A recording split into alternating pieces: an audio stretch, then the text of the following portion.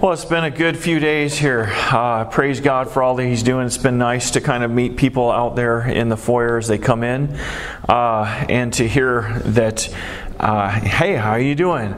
I'm doing great. I just feel like I'm being renewed. I'm feeling like I'm being set free. I feel like I'm understanding who I am. I feel like I'm a new creation. And you know, that's kind of cool, because if you are in Christ, you are a brand new creation. Amen? Amen. The old is gone, the new has come. Yes. Sometimes the problem is that we've believed on Jesus and we hear God's Word that says that we're a new creation and it says that the old is gone, and yet we feel opposite. We feel different. We feel so much like the old will never leave. The old is clinging on to me, and that I believe that I'm new, and at first I felt like I was new, but now it's starting to feel like I'm just having to take that by faith. And the old feels really, really real to me. And so the neat thing about it, though, is that you've got God from eternity speaking His unchanging, unfailing words, saying things to you that don't really, He doesn't check with your feelings to see how you feel, to see if you feel like you're new. He just tells you the old is gone. The old is gone. The new has come. You are a new creation in Christ because I've made you, I've placed you in there. And so it becomes this constant anchor for our soul. Yes. Amen? Yes. And so our souls do need anchoring, don't they? Yes. Because this world can be like a tossing sea that... Yeah, how much for... And this world can be like a... I took 2 steps back, man. Yeah, I took 2 steps back. Welcome. If you can't get here on time, just get here. We'll make room. All right. There's a seat here somewhere for y'all. Amen. Good. Well, hey. So, I forgot what I was saying, but if you're in Christ, you are a new creation. No matter how you feel, no matter what other people say, no matter how you look on the outside. But as you begin to believe these things, and you begin to receive these things into your heart, it truly does change you. The neat thing about it, in John chapter 8, Jesus said this: if you abide in my word, if you continue on in my word, you shall know the truth, and the truth shall set you free. That means that if you don't know Jesus, if you aren't continuing on in His truth, you're wandering off in deception. And deception is bondage. Deception is bondage. The truth is what sets us free. The truth. Not what you feel is true, not what somebody else feels is true, but the truth. And the neat thing about it is that truth is reality from God's perspective. Yes. Because we're in a day where kind of everybody's got, well, that's your perspective, that's your perspective, that's my perspective. But the truth is what God sees from His perspective. Amen? Yes, amen. And so His perspective sets us free. But we have to be willing to hear what He says. Now, yesterday I used the analogy, if you've ever had somebody who thought you were upset at them, but you weren't upset at them, you know, and they're coming up to you and saying, well, why are you so mad at me? And then you say, I'm not mad at you. And then they say, well, why did you do this, this, and this? Well, I did this and this and this because that's what I needed to do, but I'm not doing it because I'm mad at you.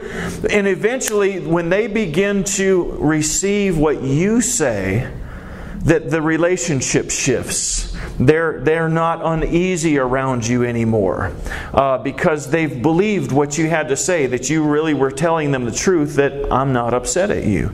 There's no reason for you to be self-conscious or wondering what's wrong. So it's important that we understand that God is able to tell us the truth. How many of you have received Jesus and then you had an initial just experience of joy and peace, and then something happened and you began to feel like God's upset at you, like God's mad at you, like God's distant from you. He's not as close to me as He once was, and things like that. But you need to know something. It's only in your feelings, it's only in your soul, it's only in your thoughts that you can be distant from God. Because when you receive Jesus, your spirit has become one with Him. Your spirit has become one with Him. And the Son, he who the Son sets free is free indeed. Amen? Now, this is the cool thing about it. Sons set people free. Sons set people free. Jesus is the Son who sets us all free. But then when He sets us free, He makes us sons. He brings us out of slavery and into sonship with the Lord, with God Almighty. We become born again children of God. And we are set free. It is for freedom that Christ has set us free. Amen? God wants us walking in freedom from deception, freedom from bondage, freedom from guilt, freedom from shame, freedom from sin. Amen? Amen? He doesn't set us free in grace so that we're free to sin. That's how slaves live. Right. To commit sin is to be a slave of sin. Amen? Yes. But you know what? We don't have to present ourselves to the power of sin anymore so that sin works in us. If we realize that we've stumbled, if we realize that we've fallen, that doesn't mean that it owns us, does it? The bondage of sin has been broken over our lives. The Proverbs say this. It says, the righteous man may stumble 7 times, but he gets back up. Amen. So do you know what? If you stumble, here's the neat thing about it, is your stumbling does not define you to God. Amen. It's the fact that you can't stay down anymore. You keep getting back up and you keep walking with Him. Isn't that good? He doesn't look at you and say, well, you stumbled 6 times. You're just a stumbler. He doesn't say that. He says, you know what? You got back up 6 times. You got back up 6 times. The righteous man may stumble 7 times, but he gets back up. Why? Because he's righteous. Amen. He doesn't live on the ground. He doesn't live in sin. He doesn't live in bondage. When I was not born again, I was, and you too, you were like a brick, I was like a brick or a sponge, right? Yes. What happens if you throw a brick into the pool? It just sinks to the bottom. If you throw a sponge in the pool, what happens? It just absorbs the pool and sinks as well. You know what? That's what we were. We were living under the power of sin. We were just absorbed with it. And then we became born again and we became beach balls. Right? You throw a beach ball in a pool and guess what happens? It's filled with a different realm. It's not filled with water. It's not filled with deadness. It's filled with air from above. Amen? And we're filled with life from above. And so as long as we have this life from above, that we're going to be different. Guess what? You can take a beach ball and you can force the thing under the water. But if you force the beach ball under the water, everything in the beach ball is wanting to get back up because it's its nature to rise up, to rise up. If you've received Jesus Christ, you've received resurrection life. You've received life that's holy, life that's from above. You've received the Spirit of the Lord Jesus Christ. That is your life. Amen? Amen. And that makes you brand new on the inside. It makes you brand new in your spirit. And you have now access to something. Now, some of you probably already know this, but I just want to quickly cover this. Let's see. Tina, come here, sweetheart. You stand on this side of me. Noelle, you come and stand on this side of me. I can tell them what to do because they love me and they know I'm trying my best up here, so they're going to help me. All right. So, I am a soul. Tina is my spirit. Noelle is my body. Much better looking than mine, my real one, okay? But here's the neat thing about it, is that when we're born, when we come out of our mom's womb, when we're born and our spirit is dead. Tina, go sit down. Our spirit is dead, and we have a soul that's living in a body.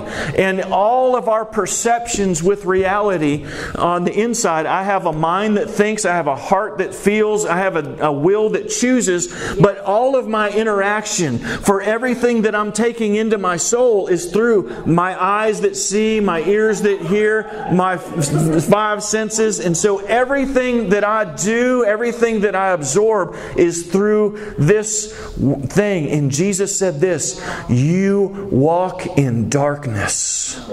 You walk in darkness. You're without light, but I've come as light into this world.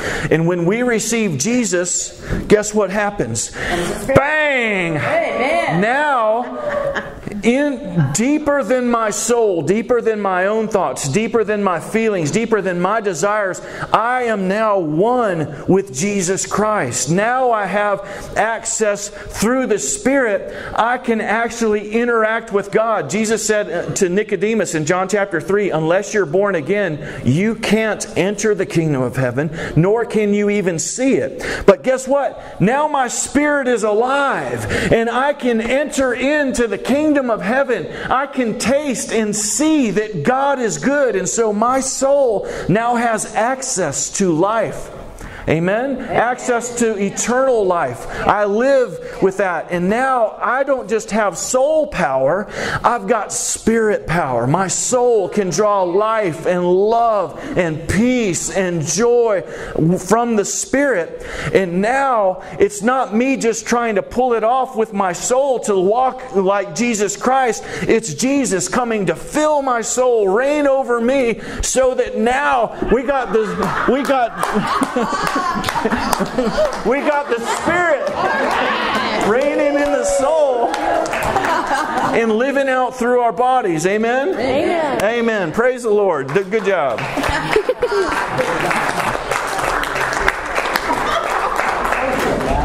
So here's where it gets to be interesting.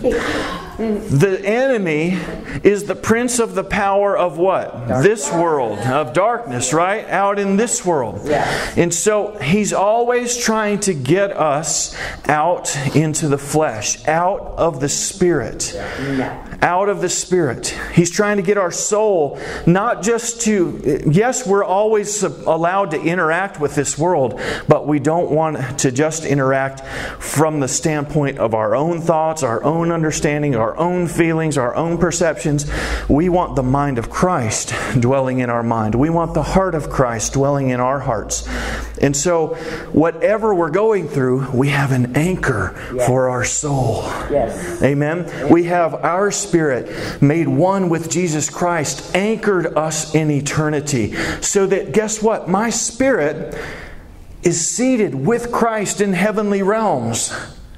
Yeah. Amen. And so when I turn my attention to Christ in my soul, that I can just enter in and draw the glory of God, the fellowship of God, the peace of God, the love of God, the truth of God, and I can just get nice and saturated with heaven. Take it in any situation. And we've been talking about some of that through these last couple of days. Okay? But what I want to do now is I want to turn our attention into a couple of the strategies that the enemy uses to try to bog us down, and how we can counteract those and get free. Okay? Does that make sense?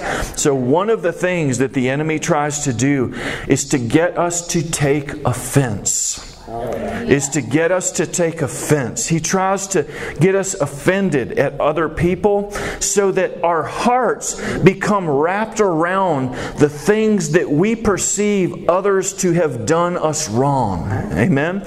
So Jesus tells a story in Matthew 18, and He says this story. He says, there once was a king, and he had a steward that that it turned out that this guy owed him $1 bazillion, right? It was lots of money. And he called that guy to him and said, hey, what is this I hear about you squandering a bunch of my resources? Pay up. And he said, I don't have it. And he said, well, I'm going to have to throw you in jail. And the guy pled, please don't throw me in jail. I'm sorry. I'll do everything I can to pay you back. I didn't mean to lose it. And the king had mercy on this guy and said, you know what? Just forget it. Forget it. I'm letting you off the hook. Yeah. Your account is settled. Debt, I'll pay it. I'll pay it. And you know what? That guy went out from the king's presence and he saw a poker playing buddy of his. And that guy owed him $100. And he said, hey buddy, get over here. You owe me $100. And started choking him. You know what? I'm trying to pay it, you know. He says, no, that's it. I'm taking you in. I'm calling the cops right now. And he called the cops on that guy, had him arrested and everything. Now, some people saw this from across the street and said, you shouldn't. And they told the king. They told the king. And the king said, what? After what I've done for him? Yeah. Call him back. Call him back. Yeah. And he called the guy back and said, what is this I hear that you're so in love with justice now? I thought you were a mercy lover. Yes. You started demanding justice. He started going, pay me what you owe. Pay me what you owe. You owe me. You should have done this for me. Oh, you owe me. Right? He says, oh, that's the way we're going to do it now. All right. Plea deal's off. Since you demand justice, let's just make this consistent instead of hypocritical. If you just want justice, and if you want everybody having to square up with everybody, now you square up with me. Yes. And he said, I can't do it. And he threw him into jail to be tortured. And guess what Jesus said in Matthew chapter 18, verse 35? He said, this is why you should forgive your brother from your heart, lest my Father in heaven do this to you. Yes. Now, that doesn't mean that God's going to torture us.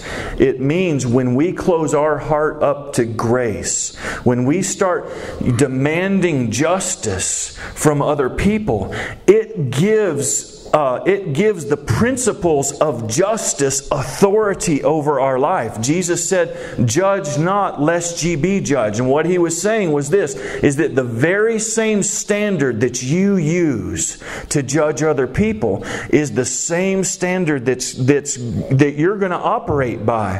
And the people that I've seen that they receive grace, they also give grace. Do you know that the very same beat of the heart that draws blood in also pumps it out? Yeah. And so if one side of the heart closes down, if the side says, you know what, I'm not sure that I've got enough blood in here, so if the giving out side closes up, you know what, the other side can't take any in. And grace is like that. If you stop giving grace, you stop receiving grace, and guess what you get? A heart attack. Spiritually. Because life and love and grace, it must flow. You must give it away. Now here's the thing that's interesting. I've met a lot of people that know that they're supposed to forgive. Okay? And I know that it can be very frustrating to come into a church and be told, well, you should just forgive. And because deep down inside there's this feeling of, okay, you just don't know what they did to me, right? And when it's really bad, you know, and things really hurt. And usually what's happened is that situation or that person has become such a big focus in their heart, right? Is that you don't realize. You're going, they owe me. They should have been doing right? And it's like, okay, then let's just go to God and let Him just get everything you're supposed to give Him. Right? Right. You understand that that's the situation that you've put yourself in practicalities. Practically speaking. So it's so important. It's so important that you understand a couple of things. Forgiveness from the heart is a miracle of God. It's a miracle of God. It's something that there's some truths that I want to give you about forgiveness. I want to give them to you, okay? Because sometimes people have a hard time. Okay, guys, stay with me here. That's all right. I'm glad that you're enjoying the sermon, but there's a couple of other people around you that are like, I'm really trying to pay attention here. So hold on just a second. Now, here's some things about forgiveness that people get confused about, so it makes it very difficult for them to forgive. Here's a couple things. The first thing is this, is that forgiving someone is not saying that they didn't do something wrong. It's not saying that they didn't do something wrong. It's admitting they did something wrong. Okay? It's choosing not to hold on to the personal offense and to let the wrongs that they've done to you become Lord in your heart. Amen. Because as long as you hold on to the offense, the pain and the offense of that situation has a grip on your heart. But when from your heart you say, you know what? That was wrong. I'm letting it go. I don't want to hold on to this thing. This thing does not have any authority over my life. I'm sorry that they did it, but you know what? I'm not going to try to hold on to them and say, pay me what you owe. Here's why. If they could pay it, they would have given it to you. They can't pay you what they don't have. Their pockets are empty. Amen. They did things that were wicked and dark because they didn't have light in them. They need grace themselves. So why are you going to let the darkness in them become Lord in your heart? No way.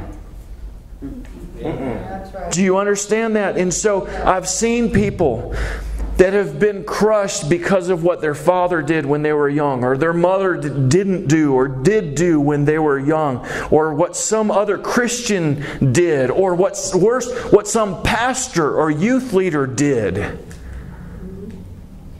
I know somebody who was molested by their youth leader and then told to keep it quiet for the sake of the church.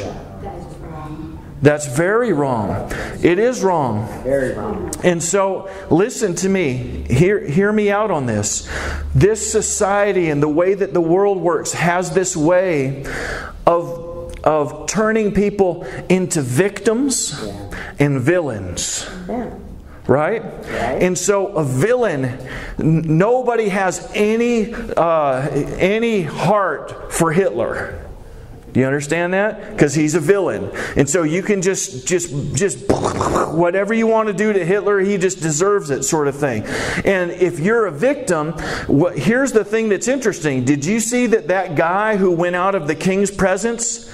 He saw himself as a victim of that guy who owed him $100. But guess what? He was totally blind to the fact that he was acting out of his pain and out of that darkness, and that the fact that he wouldn't let the $100 go, that turned him into a monster. Yeah. And so when you let the offenses that other people have leveled against you become the thing that you hold on to, there's no life in them. There's no grace in them. There's no peace in them. There's only death and bitterness in them. And guess what? You give that thing lordship in your life when you choose not to let it go. That's right. And so I want to let you know that through Jesus Christ, you can let it go into God's hands. He said, "Vengeance is mine, saith the Lord." It's putting justice in the hands of God. Not that you necessarily even want them to have vengeance, but that you understand that justice, only perfect, impartial justice, can be met out by God. Because we get very partial, don't we? We have a tendency to play to our own favor. You know, I wish you wound up in my courtroom. You'd never see the light of day again, sucker. Is the way we think. You know, why? Because we're not impartial at that point. No. Okay? And so the best thing that we can do with the offenses and the hurts and the pains that other people, because they've mistreated us, is to recognize a couple things. The reason they treated us the way they did is because they were filled with what they were filled with. They were in bondage to sin and darkness themselves. And they would not have treated us that way if they were filled with truth and knew their value, knew their destiny, and knew my destiny and knew my value. And so they're in worse shape than you are, because at least you can see that it's wrong. And when you let it go to say, you know what, I'm not going to let darkness in them become darkness in me. I'm going to hold on to the light. I'm going to hold on to grace, forgiveness, and mercy. And I'm going to let this go and say, thank you, Jesus, for not holding me to that standard, because I've done to other people the very thing I'm upset at them about. And if you looked close and hard, maybe you didn't do it to the same degree that it got done to you, but you did similar things, or are at least capable of them. And if you didn't do those exact same things, you certainly did some other things. Amen? And when you do things that are wrong, do you want people making that their definition of your value for the rest of your life? Or do you want them to, please forgive me, let's just get past this because I'm growing, I'm not perfect. And if you want mercy for yourself, why not receive that? But then what you freely receive, freely give. Amen. Freely give. Amen. Freely give it. You didn't earn it. And it feels good to be forgiven. You know what? So forgiveness does not mean that you're telling those people they didn't do something wrong. It's basically saying that the wrongs that you've done to me, I'm not holding on to those anymore. I've released those. Where do you release them to? You release them at the foot of the cross. At the foot of the cross, the very place where you were forgiven. You go into the presence of the King and say, thank you for the mercy that I've received. I owed you billions and billions and cajillions of dollars. And you've forgiven me the whole debt. You've paid it all. And I'm going to let the blood that paid for me count for this situation too. All right, now here's another truth about forgiveness that sometimes confuses people. Forgiveness is not reconciliation. Okay? For you to forgive someone, you can do that in your own heart between you and God. But that does not mean reconciliation, meaning that your relationship with that person is restored, because for that to take place, they need to truly repent and they need to come to you and ask you for forgiveness. And that's different. And there's many people who get themselves caught in unhealthy living situations, unhealthy relationships, and because the abuser, they feel they regret after they've done the abuse, and they say, oh, I'm sorry, please don't call the cops, please just forgive me. Say, you know what, I do forgive you. Yes, operator, he's right here. Yeah, please send a car over right now. I thought you said you were going to forgive me. I do forgive you. I'm not holding it against you. But I'm not going to forgive you. Right. Do you understand? I'm putting you into the hands of God. So that's not wrong. That's not hypocritical. No. Forgiveness is not the same thing as reconciliation. For example, if your husband's been running around on you and things like that, you don't need to let their behavior become the center of your heart. Because you're going to chase your tail trying to get them to give you the kind of love that you can only receive from God. So you need to turn to the Spirit to say, I'm letting all this go. If you don't, what ends up happening is you're fighting to get what your soul wants out here. No. And you should... Repentance is what? Turning to Jesus. Okay? This is really important. This is really important. Is this helping anybody? Amen. Yes. Okay. Now,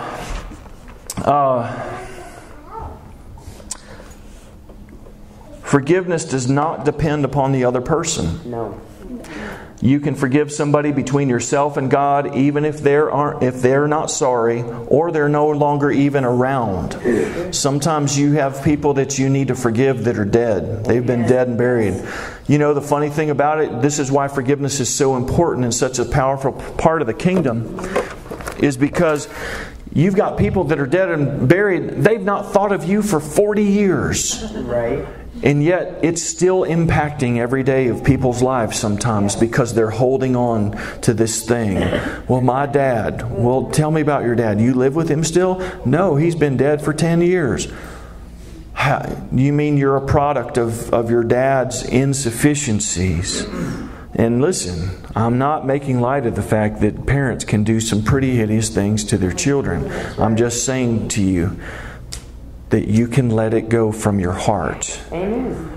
Because your heart has something far more valuable. The reason that it feels like you want to take offense is because your heart knows that this is wrong. This is not right, okay? But here's the cool thing about it. You can hold on to the wrong, or you can let go of the darkness and embrace the light. What do you need? You didn't get it from them, but you can get it from Jesus Christ. After you let the other thing go. Amen. Or as you let it go. Hallelujah. Sometimes what happens is that you receive grace from Jesus Christ, and receiving that grace pushes the other out. Okay? Now, forgiveness is choosing from the heart to let the offense go and putting the one who did the wrong into God's hands. It's choosing from the heart. Sometimes we know, I ought to forgive them. I ought to forgive them. Right? It's not just knowing you ought to and deciding you're going to do what you ought. It's from the heart. It's releasing the offense. It's releasing the offense unto God. And sometimes you have to do that numerous times. You just have to decide, that's the posture of my heart. I'm letting that go, and I'm grabbing on to the grace that I find in Jesus Christ. Amen. But forgiveness is a deliberate choice from the heart. But it is not feelings. Amen. It is not feelings. Forgiveness is a deliberate choice from the heart, but it's not feelings. So in your heart, you choose to let this go. You choose to let the offense go. Does that make sense? Yeah. Okay, so this is one of the big things that when you, for yourself, need to find emotional freedom, or when you're ministering to other people and you realize that they're coming out of some stuff and they've got some things going on. The funny thing about it is that sometimes as people've got this stuff going on in their lives, they're not aware of it right away. Does that make sense? Yes. So I believe it's 1 John. I'm going to cheat here and look at my notes again. Is that all right? Yeah. That's just one I don't have memorized. 1 John chapter 2 verse 10, it says, the one who loves his brother abides in the light, and there's no cause for stumbling in him. What does that mean? Listen, I used to think for a long time this means that the one who loves his brother is walking in the light, and when people watch his life, there's no cause for them to stumble. But I don't believe that's what it means. I believe it means this, is that when I'm walking in the light, when I'm seeing the truth, I'm free. The Son has set me free, so I'm walking in the truth of my value, of their value, of the redeeming love of Jesus Christ, and I'm just going to, by nature, reflex, I'm going to love my brother. Amen? Yeah. And I'm not going to allow there to be some cause of offense in me. Meaning, you know what? I'm going to love you up to this point, but okay, sucker, now the gloves are off. You know, you bring it. You know, and oh, I'm fine. You're the one who made me do this. You're the one. And so you gave them authority over your life. That's right. That's not light. That's deception. That's not freedom. That's bondage. Amen. And so other people are not responsible for how you feel or how you act. You are. No matter how they're acting, okay? Now, sometimes love for your brother doesn't mean that you just stand there and let people do all kinds of things necessarily. So I'm not talking about staying in an abusive situation or a toxic situation, but I am, so I'm trying to guard against those kind of wild misinterpretations that could put people in horrible situations. But what I mean is this, is that the love of God is filled with the light, and that you're not at this place where you're blaming other people for not being able to love.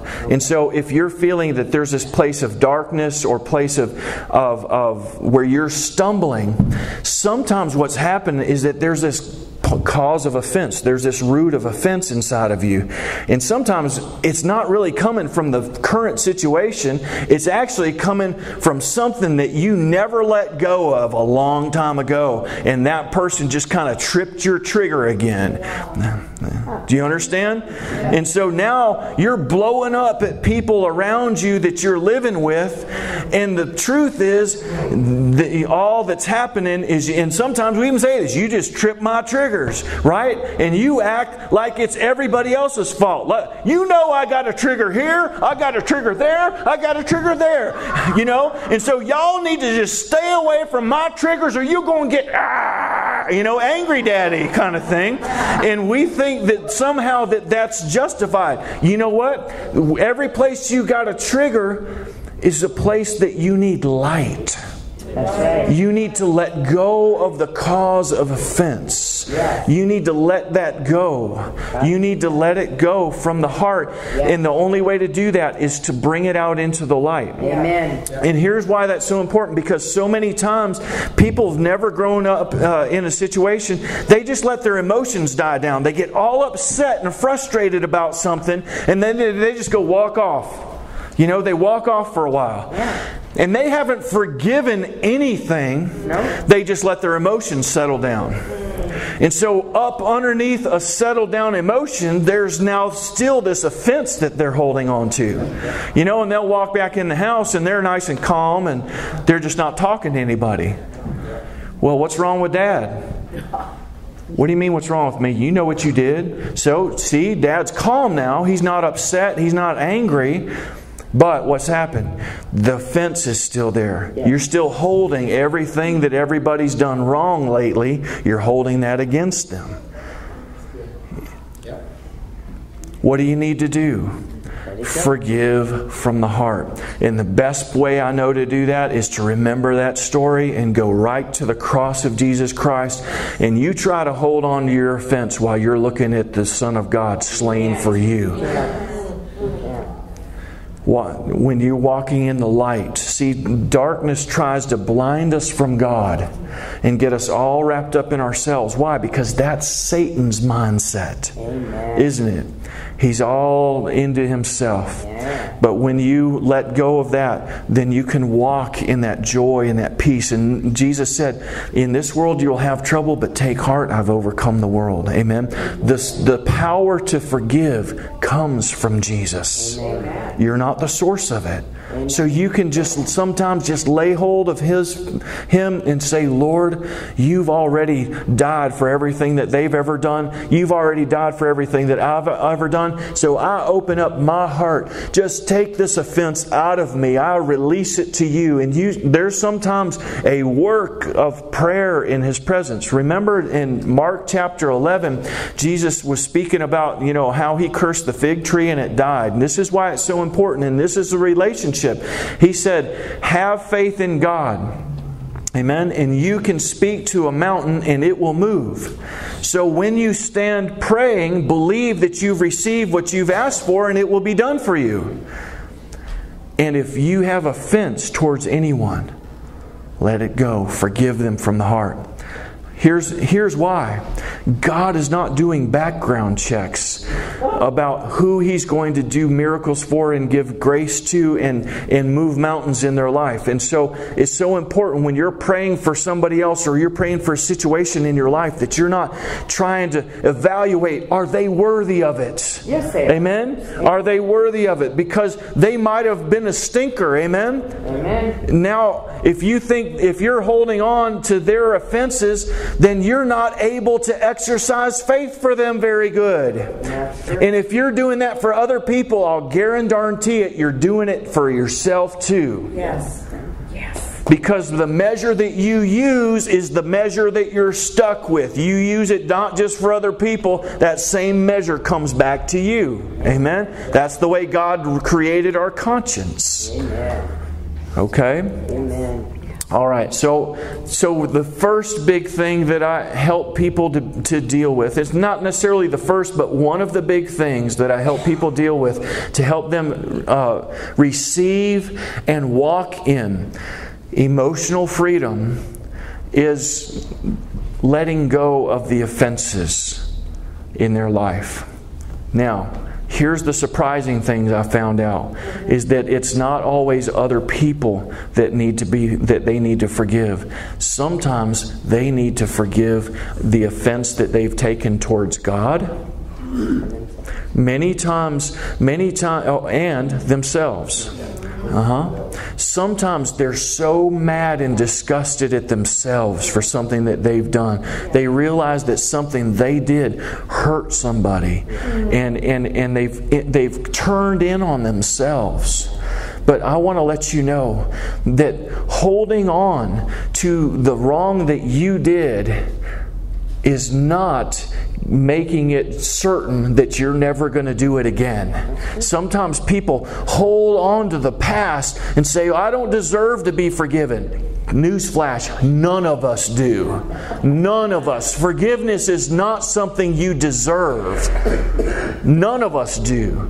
None of us. Okay? Now here's the cool thing about it. To be forgiven is the one thing that allows you to truly let it go so that you move on. And it's a more for certain guarantee that you're never going to go there again, because the more you hold on to it, you're giving that thing authority and a place in your life, and you don't even realize it.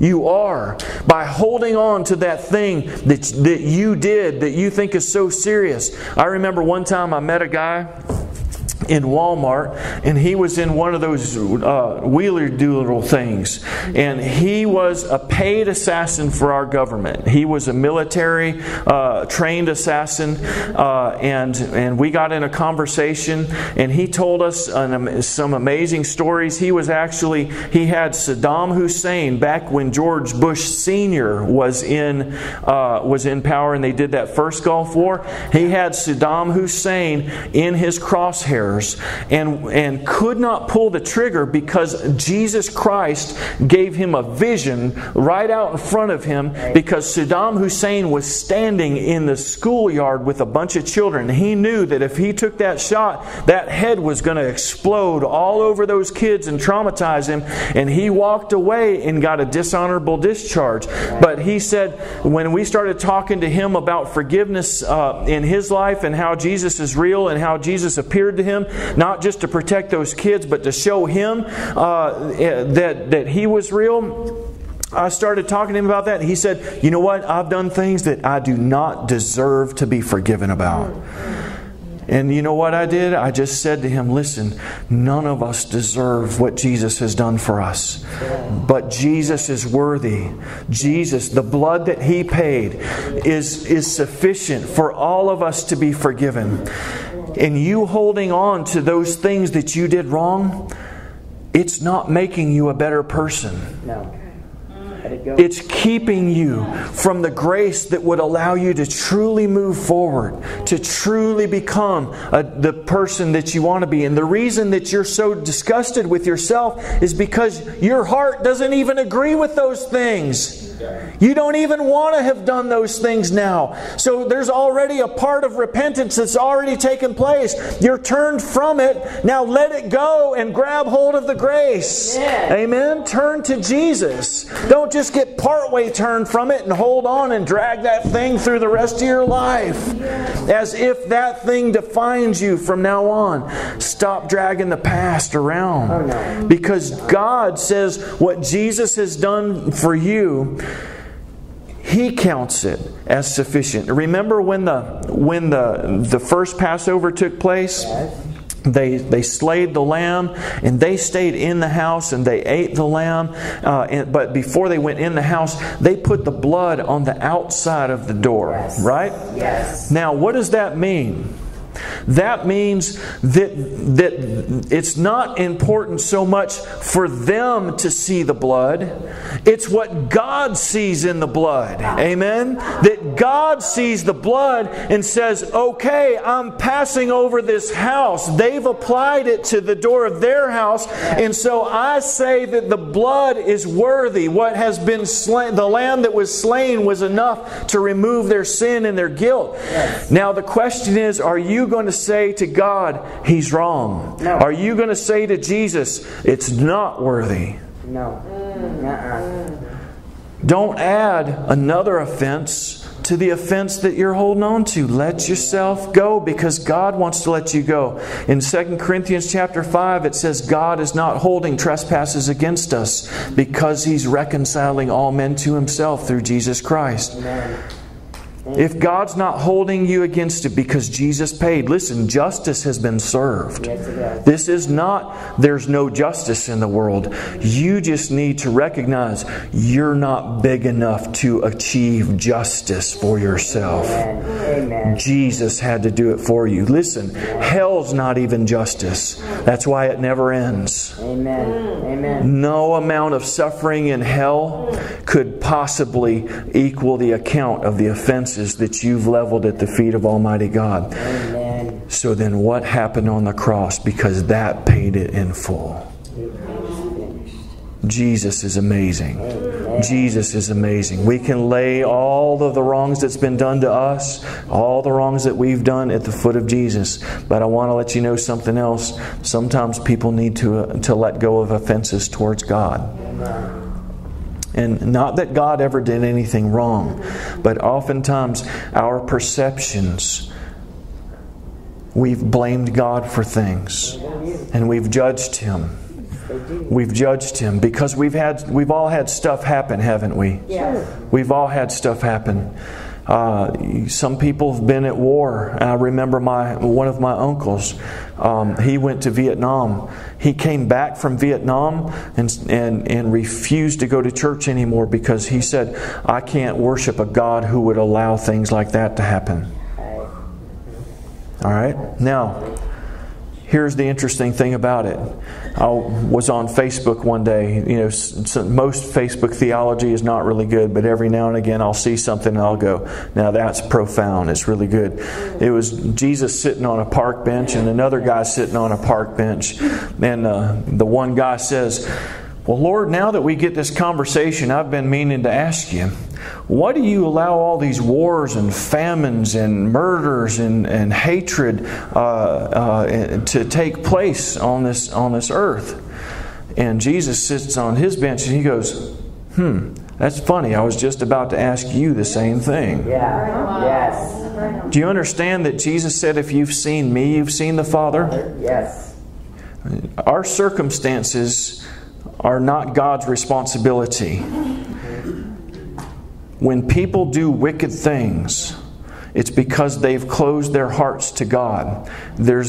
Jesus several times calls Satan the god of this world. When Adam bowed the knee to Satan, he unleashed evil into the human race and onto the face of the planet. That does not mean that Satan is sovereign. It doesn't. Because God is the Lord of all. But listen, if He's going to throw Satan in the garbage, into hell, He's going to throw everyone under Satan's domain domain into hell. And that means He's got to throw us all there. But He's doing something amazing right now. He's redeeming us. He's getting us out from Satan's dominion.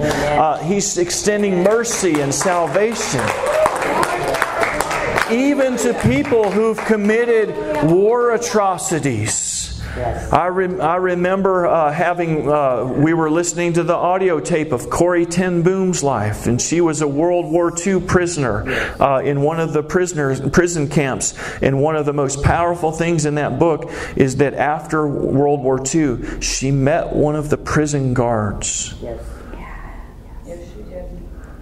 And he came to her and said, "You believe what you say, don't you?"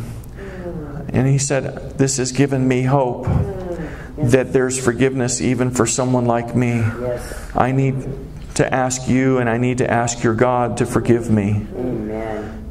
And he held out his hand, and Corrie said she trembled. Everything in her remembered all the wicked things that man had done, and all the precious people that had suffered so much at his hand. And everything in her was crying out, this guy does not deserve to be forgiven. But she found, as she's thinking of that, then the thoughts are going off inside of her, nor do I. And she found her hand reaching out. And as soon as she grabbed hands with this man, she said it was like electricity just flowing through her. And flowing through that man, and there was a power that was released. Listen, sometimes we get so myopic about our feelings and our lives and how we get treated, and we forget all about God. God is not the one who's causing all of these bad things to happen. It's evil, and He came on the face of this planet and suffered at the hands of that very same evil that you and I have to go through. And He did that so He could set us free from it, and so He could kick evil in the teeth and break its bondage over our lives. That's why He came shooting out the other side. So when you receive Jesus, you receive the victory. You receive the freedom. But it's important for you to let your offense towards God go. You've got to be willing to lay down this feeling that you're in a good position to judge God. Know Him. Decide to know Him. Decide to know Him through Jesus Christ. Because Jesus said, if you've seen me, you've seen the Father. Your earthly father's not a great representation of God. I'll guarantee it. No matter how good he is. Even if you had Ward Cleaver as your dad, he's not a great representation of God. Amen? Does that make sense? Is this helping? Okay. All right. So that is the big one. That's one. It's not necessarily the first one. So don't take that as sequential. But it's one of the ones that's very important to help people deal with. And so as you minister to them, they need to understand that forgiveness is cleansing their soul. It's washing the dirt that everybody else put in there out.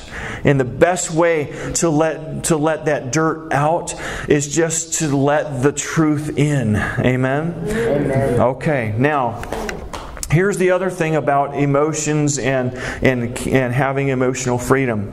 Psalm 56, verse 3 says, "When I am afraid, I will trust in you." Yes. When I am afraid, I will trust in you.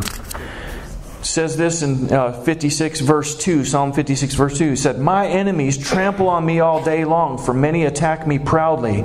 When I'm afraid, I will trust in you. In God, whose word I praise, in God I trust. I shall not be afraid. What shall flesh do to me?" So listen to this. Experiencing fear is not wrong. But experiencing bondage to fear, it's not necessarily wrong. God wants you to be free from it. Okay? So our emotions can function and experience all kinds of things. Listen, when enemies attack, sometimes you're going to experience some emotions. I love it what David Hogan says. You know, he tells this story about having head-on confrontations with witch doctors and stuff like that, and then all of a sudden their demons appear physically, you know, in His presence, not visibly, not physically, but visibly in His presence. And He stands there and He says, I'm just shaken, but I'm just like, Jesus, the blood of Jesus, the blood of Jesus. But everything in me is just going, you know. And this is what He said. It's not about not feeling it. It's about not submitting to it. See, you've got an anchor for your soul. And so when your soul, when your emotions might be feeling fear, we don't live from our emotions. We live from the Spirit. When I am afraid, I will trust. I will trust. I will trust in you. I will. And so you can choose to exercise your spirit even in all kinds of emotional situations. Okay? Now, Here's where I want to go. I want to give you all a very simple way. There's times where you're walking in the Spirit and you kind of realize that there's stuff that's kind of got its hooks that you're kind of dragging around a bit. Yeah. And it's not necessarily because you have an offense that's coming to mind, so you don't need to get all introspective. Lord, you don't have to go poking around in your past, which is really cool. The old is gone, so God's not holding the past over you. Sometimes people minister to Christians who have emotional damage, and they get them, well, what about this and what about that? And they get everything going into the past, and they spend 20 years of their life navel gazing. When what we ought to do is start off. The old is gone. That's everything that was part of the old creation. It's gone. You were crucified with Christ. Congratulations! All your hang-ups got buried with Him. So it's kind of like, you died and you've got all these issues. Well, Jesus killed you and canceled your subscriptions to the issues. Amen? You don't have a lifelong sentence to those things. You just let the magazine company know, right? You can't be cursed. Jesus became a curse for you. Your Father has blessed you with every spiritual blessing in the heavenly realms. So you don't have to worry about all this other stuff. So many times people feel powerless because of the past that was handed to them. Jesus is power over your past to set you free from it. Now, as you're starting to walk forward, sometimes you realize, though, it's not that I'm looking into the past, but I've got emotions that are coming up that are just, I'm dragging something around. Let me give you an example of this from my own life. I remember several years back, I was still working in the business world. And how many of you know that you have to live by faith in the business world to survive? Amen? And I was given a project that I felt was way over my head. I was managing a budget of $1.3 million. I had teams of engineers that were way smarter than me across the country that were working for me. I was working with all kinds of important people from companies like Rockwell Collins, Oshkosh Corporation, Harley Davidson, John Deere, people that are really, really smart. And I just, I've got a liberal arts degree and a heart that loves Jesus, and they had promoted me, and I've done really good, and I've learned this program, so I wasn't like totally incompetent. But at the same time, this was a challenge for me, and the expectations that had been put on me. And then, but the leadership that promoted me was very supportive. Well, Andy, we understand your limitations, but we see your character, we see the way that you work with people, and you're the guy who can bring the team together. So we're going to give you, people who can help and support you and that kind of thing. Then we had a regime change. Everybody, the CEO, the CFO, the vice president, all of them resigned within 6 months, and now we've got a regime change, and I've got a new boss who's basically like a Pharaoh who doesn't know Joseph, who says, I want you to have the same quota of bricks and gather your own darn straw, right? And so I felt like I was, and here's the interesting thing about it, this $1.3 million million budget was a Defense Department contract. So if you fail to deliver what's in the contract, you are liable now for 3 times the amount of the contract. So it would have sunk the entire company, and I couldn't get that message through to my new CEO. And so here I am, I'm feeling all this pressure. I feel like I don't have enough time, like I don't have enough smarts, like I don't have enough resources to get this done. And I'm feeling all this go on. Anybody ever felt like you're just... And so I felt that I was set up to fail. And that was right coinciding with the time, you weren't here last night, so I'm not going to go into the story, that we went through a failed adoption. And so I received into my heart this mindset that God doesn't want to prosper me. What He wants to do is to teach me through failure after failure after failure. That I felt set up to a no-win situation. And so I've got all this surrounding me, and so every day I was just kind of having my quiet time with God, and I was like, Lord, I'm going to walk with you, I'm going to trust you. But I had all this pressure and this belief that I was in a no-win situation. All right, and so it was very difficult for me to process all of that. But I was getting through the day, but I felt like I was getting through the day dragging. And I didn't realize it. So then one evening I got alone with the Lord and was like, what is this? And I had this real sense that I believe that God has set me up to fail on purpose, to teach me spiritual lessons. So what I did was I identified what my emotions were believing. It wasn't necessarily what I was consciously believing, but it was what my emotions were believing. And I wrote that down at the top of a sheet of paper. And then I did something that I'm going to teach you to do. In Ephesians chapter 4, remember we looked at that last night? That the way that we live is that we've heard Him. We've heard Christ. And we learn the truth. And the truth sets us free, right? Yeah. So John 8 and Ephesians 4 go together. But now we have Jesus living in us as the Spirit of truth. And so I've learned that you've got something deeper than your emotions. You've got the Spirit of God, the Spirit of truth leading you on the inside into all truth. And so I just said, Lord, I said, I've got all this, right? That I've been set up by God in a no-win situation to fail so that He can teach me spiritual lessons. And I said, Lord, what do you say about this? What do you say about this? And I just received the impression. You know what He said to me? I am able to cause all grace to abound to you, so that in all things, at all times, having all that you need, you may abound in every good work. Wow. Amen. I was like, that's pretty good. What else do you say about that, Lord? I will prosper you in all of your ways. What else do you say? You can do all things through Christ who strengthens you. And you know what? I started wrapping my emotions. I let go of those feelings and impressions that I had taken up from my own analysis of the situation.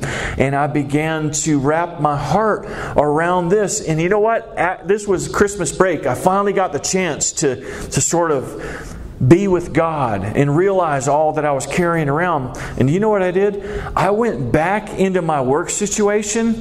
I had less time and the same amount of resources, but I had such joy and such peace. And you know what else God showed me? He said this. He said, you can't fail if you will trust me and love me.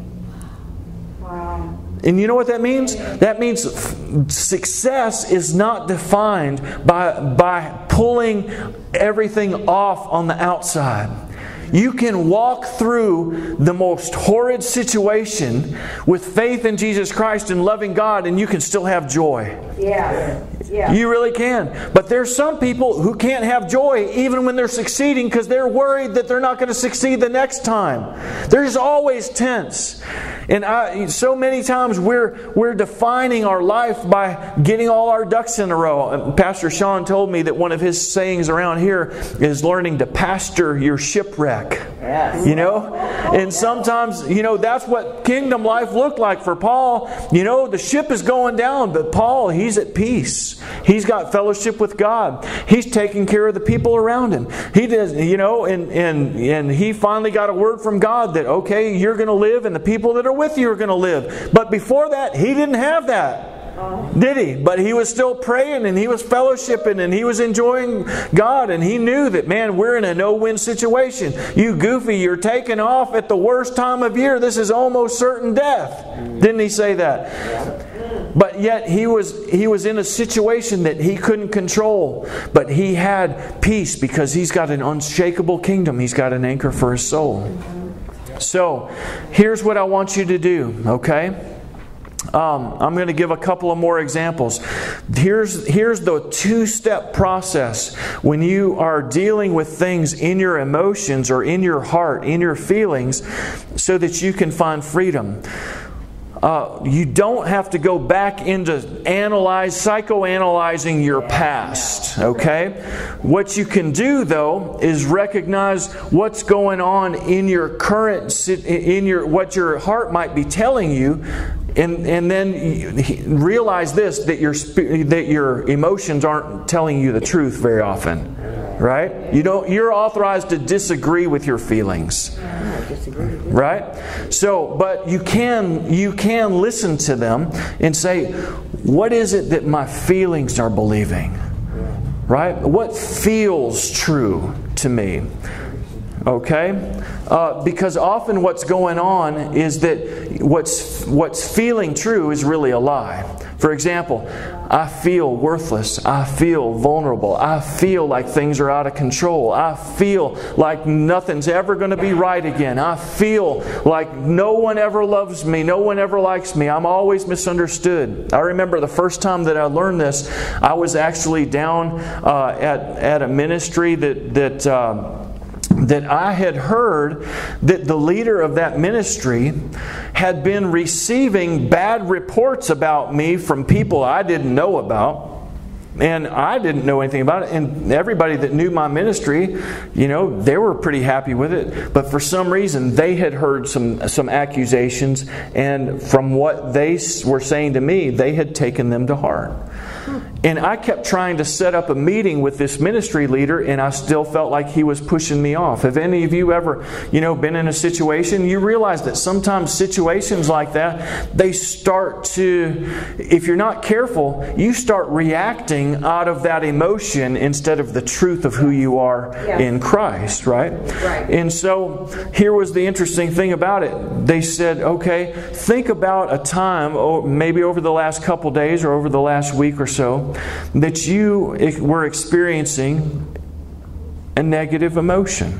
And what came to mind was that feeling of, and I was like, and then write down, here's a simple way to do it. What were you feeling and why? And what you're looking for is that belief statement in the feelings. Not just I felt afraid or I felt anxious, right? That's just the surface level emotion. But I felt afraid or I felt anxious because I felt that if I'm not understood, that I'm misunderstood, and that if I'm misunderstood, I could lose opportunity in the kingdom of God. It could hurt me, right? And so I kind of wrote that down. I felt misunderstood. I feel misunderstood. I feel like being misunderstood can hurt me. And so I just wrote that down. That's what my feelings were telling me, right? You're vulnerable because you're potentially misunderstood, and there's a lot that hangs on these other people's opinions of you. Okay? So I wrote that down at the top of a sheet of paper. And then I just did something really simple. Do you know Jesus lives inside of you? And so you can quiet your own heart, quiet your own mind, and actually turn to Him directly. You can turn to Him and just say, Lord, what do you say about that? and allow Him to impress upon you the truth. He speaks truth. He speaks love. He speaks hope. He speaks encouragement. And so you can receive from Him. And the first thing I heard was, I understand you. And so I wrote that down. And then I said, what else, Lord?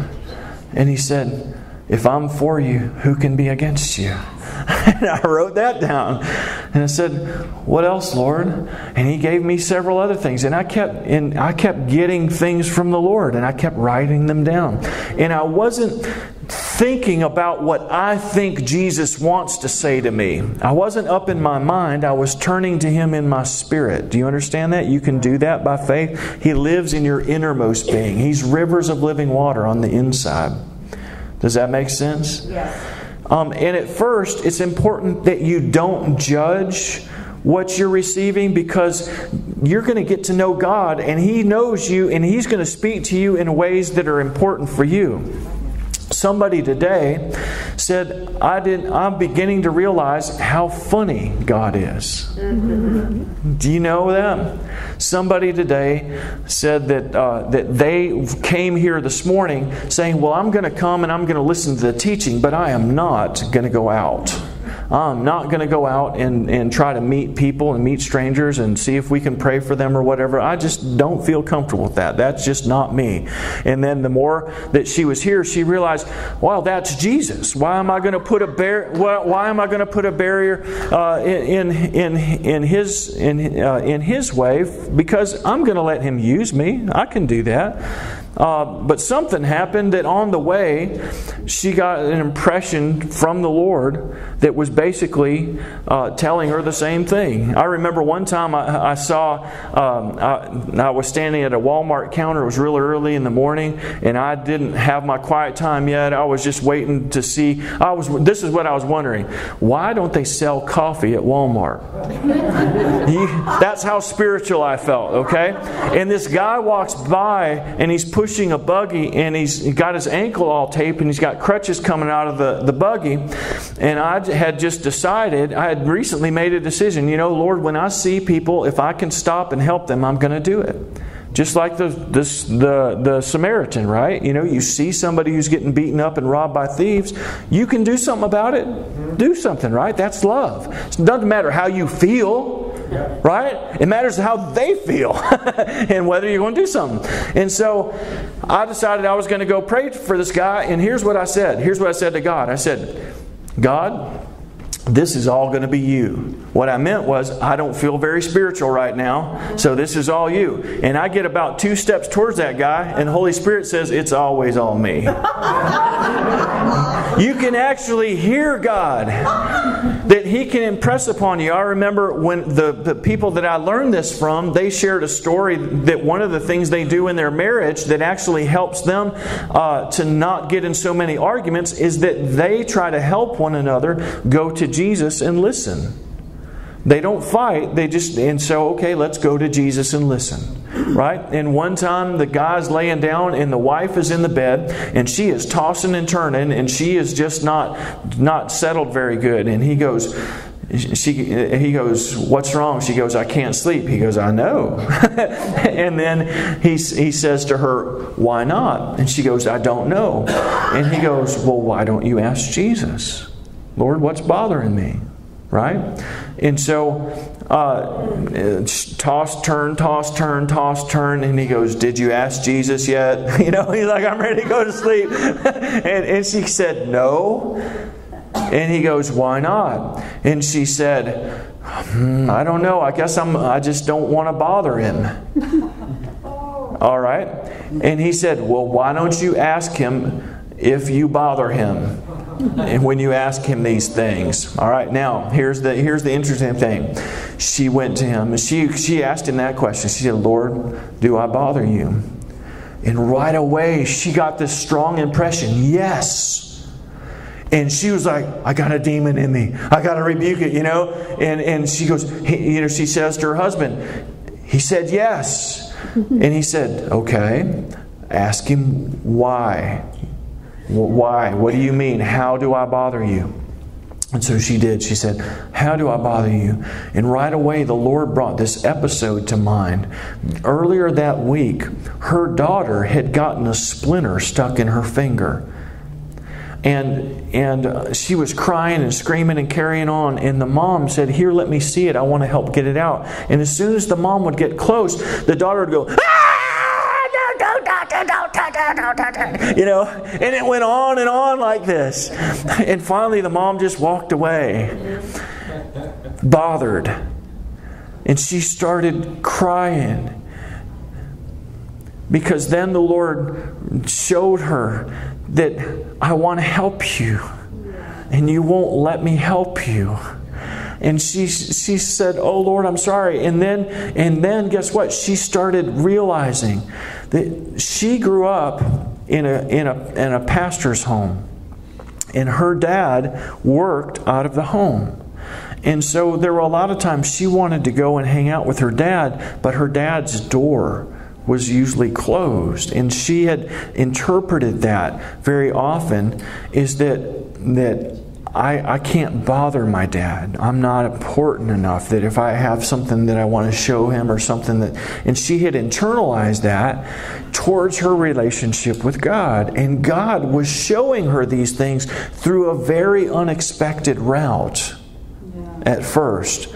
Now here's the neat thing about it is that that's why at first you don't judge what you're hearing, what's impressed upon you. You can just write it down. That gets it out, right? You can put it out and then you can come back to it, okay?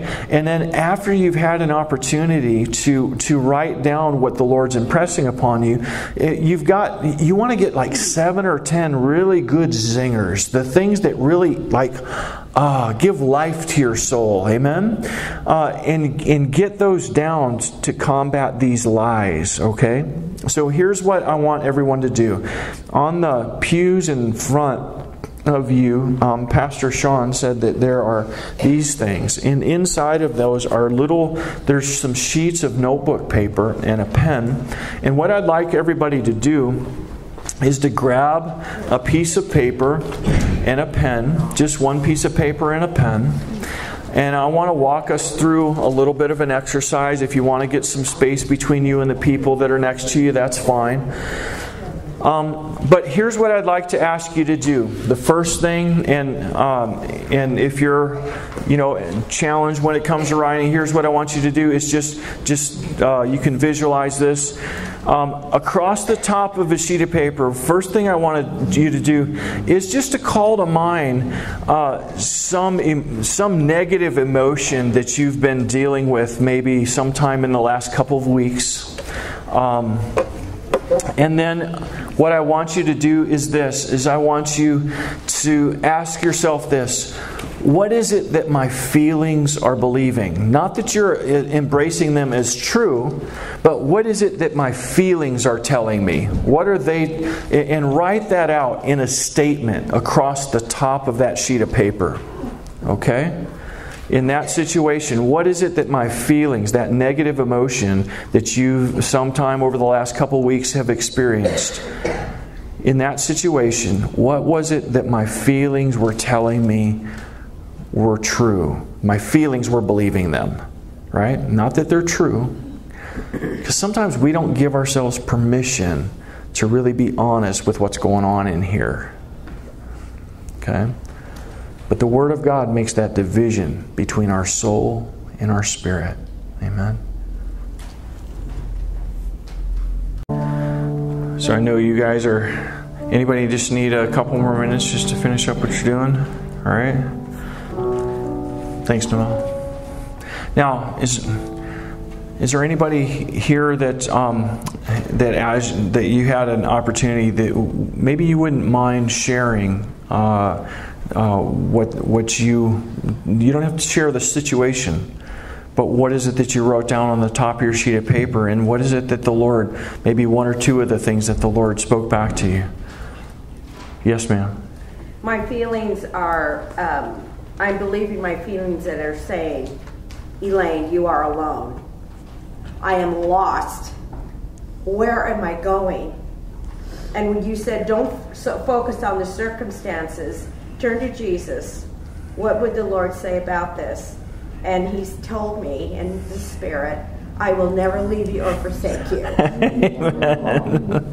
Amen. Amen. So her feelings were telling her, I feel alone, right? So she wrote that down. That you're abandoned or lost or going nowhere. And one of the things that Jesus said to her, Lord, what do you say about this? The first thing He said to her, I will never leave you or forsake you. Praise God. Praise God. Yeah. Is there anybody else that would mind sharing some? Yes, sir. I may not be that easily liked because I don't fit into well, or like sometimes people always pass me by or something, pass. Okay. Will turn me down a lot or whatever. Okay. It's like, but you are easily liked. Sometimes it might be busy, but it's not you. Well, you like to listen. You have a good head of hair. Awesome. That's awesome. So his feelings were saying that people don't like me. And Jesus, or I'm not easily liked. And Jesus said to him, you've got a good head and a good heart. You are easily liked. Yes. Praise God. Yeah. So here's some cool things, okay? Jesus doesn't speak English. He speaks love. He speaks truth. He speaks hope.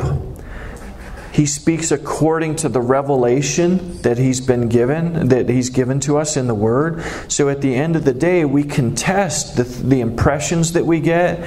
For example, let's say I feel like, well, I don't feel like anybody likes me and that I'm not easily liked. And then you get this voice in you, yeah, nobody ever does like you and you're never going to be liked. You should just go kill yourself, right? Well, wrong voice, right? So we know if you get that impression, or something that you're not sure about, you can write it down. But if you're not sure about it, the voice of God comes and gives life to you, gives light to you, and matches Jesus, right? So we've got this outside thing. We've got the scriptures that we can use as a grid. But sometimes we need to kind of go with those impressions for a little bit because the Lord is kind of bringing some backdoor truth that's going to end up being an aha moment sort of thing. Does that make sense? Yes. So at the end, it's got to match up with that. It's going to build you up. It's going to encourage you. It's going to give you hope, joy, and peace. Romans chapter 15, verse 13. It says this, now may the God of hope fill you with all joy and peace in believing. Amen? So God, when He speaks to you, He's the God of hope, and He's going to fill you with joy and peace in believing. So if you believe it, does it give you joy and peace? Yes. And match because God has given you hope, His hope? Yes. If it doesn't, then that's something you can toss out. Does that make sense? Mm-hmm. All right. All right, good. I saw another hand up here, I thought. Yeah, yes, sir. Gary. Well, I wrote down, my feeling was hopelessness. That God loves people. He just tolerates me. That He really doesn't want to bless me. But what I wrote down on what He said was, I have plans to prosper you, not to harm you. Just to let it go and turn it over to Him. And that this is not all there is. And there's no need for being in any kind of bondage. Amen. Praise God. Praise God. Guys have feelings. We just often don't know what to do with them. But it's neat when our Father shows us. He's not judging us for our feelings, but He delights when we can bring our hearts to Him and say, okay, Lord, this is what's going on in my heart right now. and it feels negative. It's not the mind of the Spirit that gives life and peace. It feels like death that comes from the carnal way of living. So I've got this going on. What do you say about it? The Son gives you the truth that sets you free. Okay? Now we're going to talk about what to do with these impressions here in just a second. I'm going to ask for one more. Did you have your hand up, or were you just scratching your head? Do you mind sharing? So, just frustrated about just feeling like a need that's not being met. And what God, He challenged me when I listened to Him. He says, well, seek me first, and all these things. Awesome. Amen. Praise God. Amen. Okay. He challenged me, He says, how much time are you spending in fellowship? Okay. So God's inviting you. He's doing it as a father. Seek me first. And then be honest with yourself. How much time? And so He's wanting more, that He's wanting to build that relationship. So yeah, praise God. Praise God. Okay. Now, don't judge yourself by what others are getting. Hopefully this was meaningful to you and kind of gave you a first run. But this is something that you can use for yourself. This is also something that you can teach other people, and you can even use them in personal discussions. I just feel so frustrated. Well, when you feel frustrated, how does that make you feel about you? How does that make you? What's going on in here? Okay, let's ask Jesus. What does Jesus say about that? What does He say about you and your situation? Let's don't just say this is what I think Jesus would say. Let's don't speak for Him. We know what He says in the book, and that's good. But listen, Jesus said that the Holy Spirit will bring to your remembrance everything that I've spoken to you. So there is something dynamic about receiving the truth directly from Jesus. Nobody likes to be preached at, but everybody loves to hear God. Right? Yeah. So this is a way to help people build their relationship, help people to get free on the inside. So I hope this is helpful for you. Now listen, here's what I encourage you to do. In 2 Corinthians, you can write this verse down. I want to show it to you. And then we're going to close up. I've already gone a little bit long, but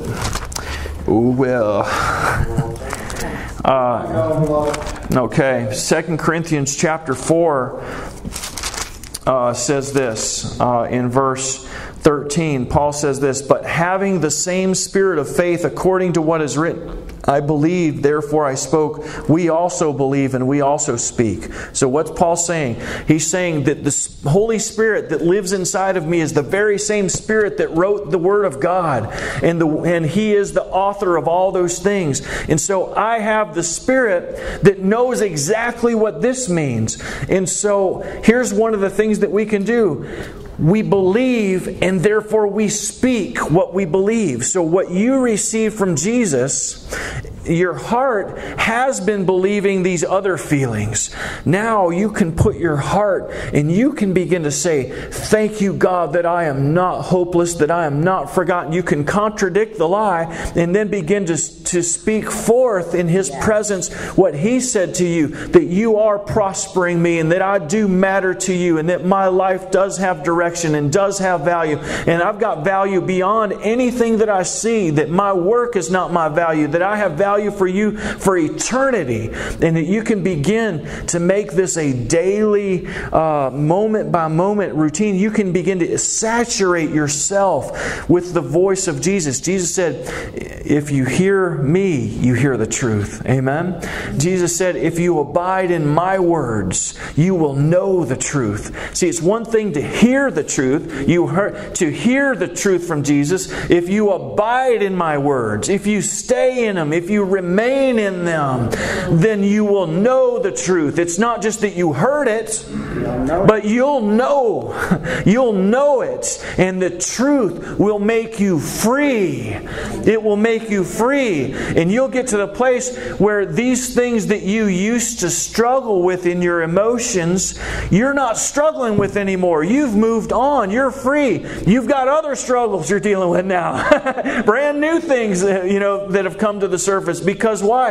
God keeps taking us further and further from glory to glory down the path to make us fully like Christ. One of the neat things that I love to do, the reason that I mix this with the ministry that He's given me to equip believers to walk in the power of God, because as soon as you start walking out in the world to walk like Jesus and make a difference in other people's life, people get all these feelings. Well, I can't do that.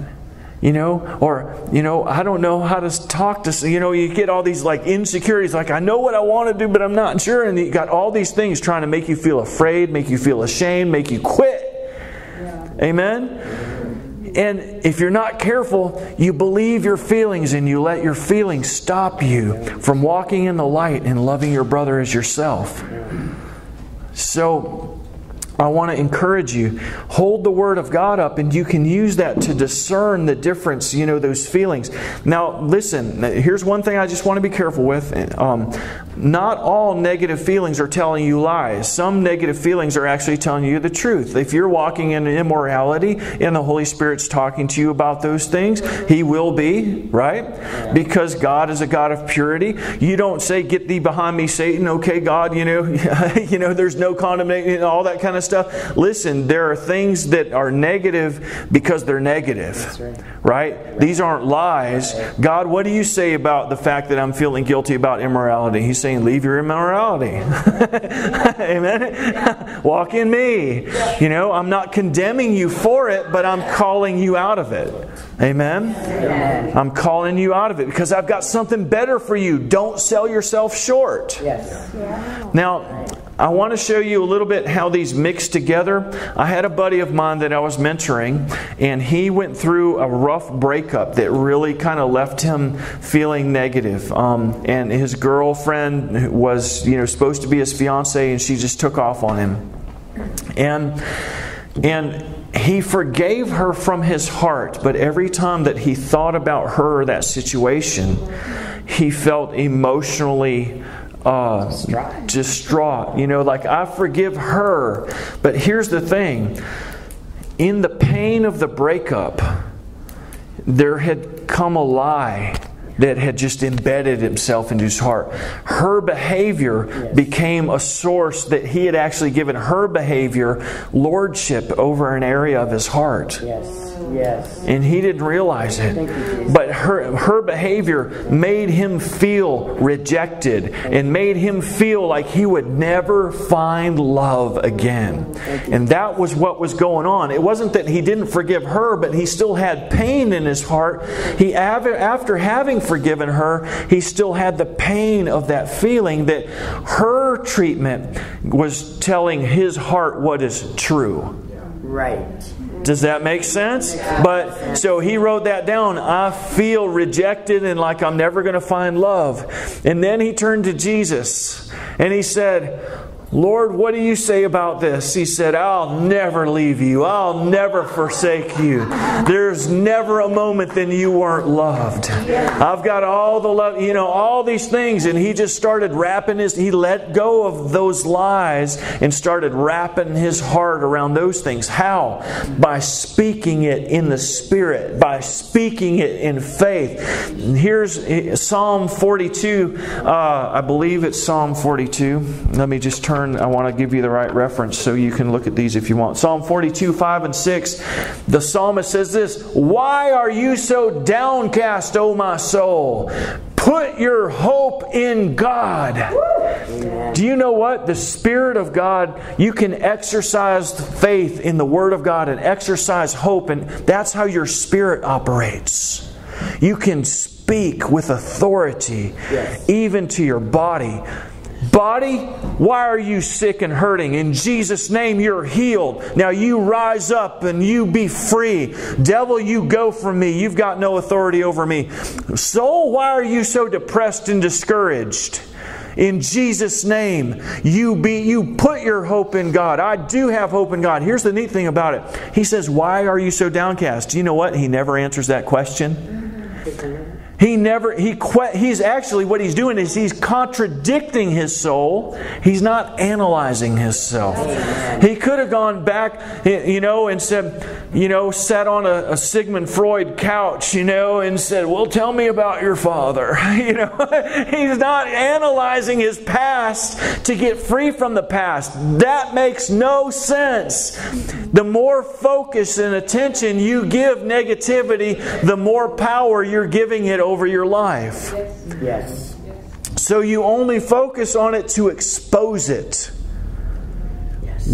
What are my feelings believing? Amen? Amen. Write them down and say, what do you say about it? And just let the light shine. And then you purpose to come into agreement with this, to bring your heart to wrap around. Put your hope in God. These are the things. Thank you, Jesus, that this is true, that that's not true, that this is right, that that's not right, that this is you. And so just keep a little notebook of, if you're already keeping a journal, this is something that you can have as a journal exercise. If you're not journaling, you can have a little, sunset-free notebook, This is how God's setting my heart free. And when you find, man, I feel like I'm carrying some stuff around. Yes. All right, Jesus, and just make that part of your quiet time for that day. Just have some time. Lord, what is it that I've been dragging around? And just begin to say, write down, this is what my feelings are believing.